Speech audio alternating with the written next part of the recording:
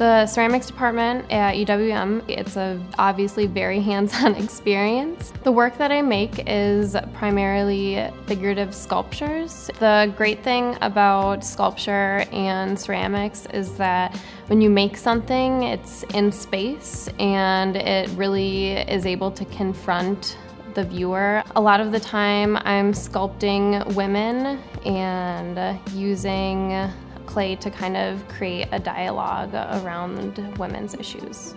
Working at the Craft Center has been really great for me to learn how to oversee a ceramics studio, doing the firings, doing the maintenance. It's really shown me like the helping and cultivating of a community. UW-M has been a great platform for me to learn, and I'm really excited to continue pursuing ceramics.